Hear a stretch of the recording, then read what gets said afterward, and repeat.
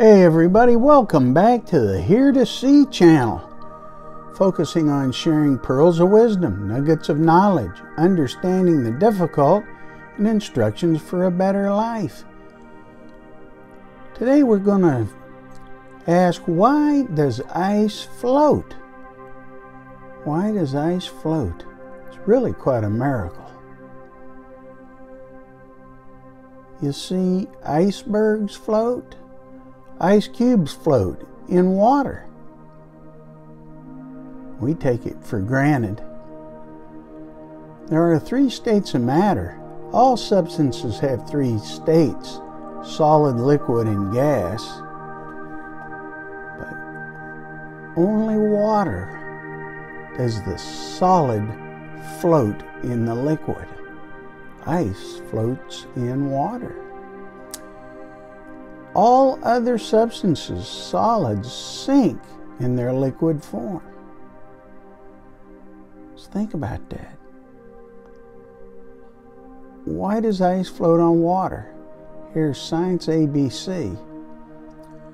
Water is less dense in its frozen form. And we find that to be unusual.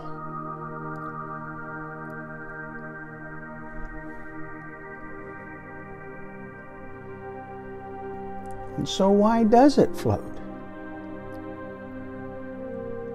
It's really an amazing phenomenon. Why does ice float? It's less dense. That's unusual.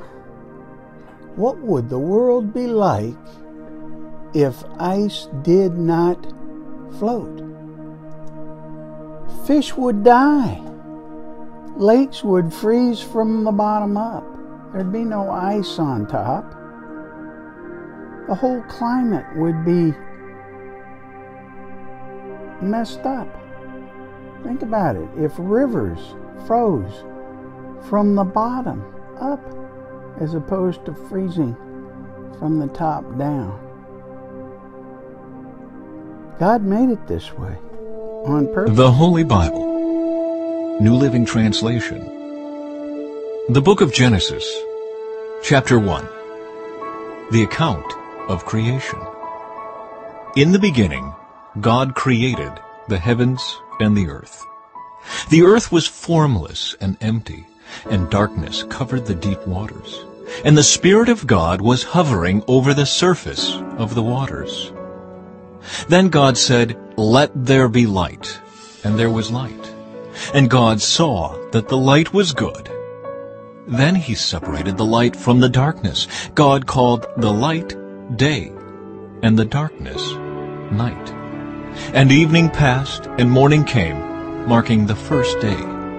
Then God said, "Let there be a space between the waters, to separate the waters of the heavens from the waters of the earth." And that is what happened. God made this space to separate the waters of the earth from the waters of the heavens. God called the space sky. And evening passed, and morning came, marking the second day. Then God said, "Let the waters beneath the sky flow together into one place, so dry ground may appear." And that is what happened. God called the dry ground land, and the waters seas. And God saw that it was good.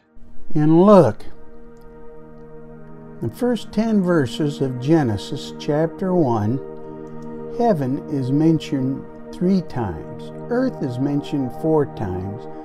Light day is mentioned 8 times. Water is mentioned 10 times. Water is certainly the dominant element in God's creation. As far out as our planet Earth is concerned, 70 to 75% of the Earth's surface is covered by water. Some other interesting facts: 97% of all water is contained in oceans.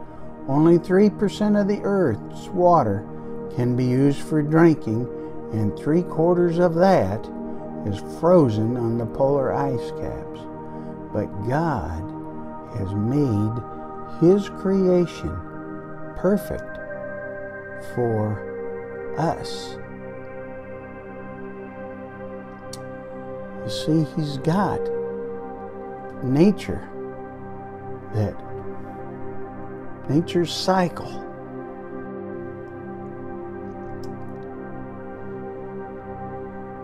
Water is mentioned 722 times in the Bible, more than faith, hope, prayer, and worship. And in Revelation, water is mentioned again. Spirit, bride says, "Come and let everyone who hears come, and everyone who's thirsty come." Water is the most beautiful element and rich usefulness in the world. Again, 75% of the Earth's surface is covered in it.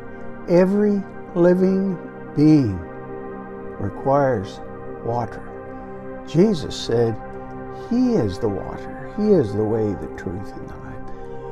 The next time you see a glass of water with ice floating, next time you see ice floating, know that God loves you. Know that He made this whole world for us.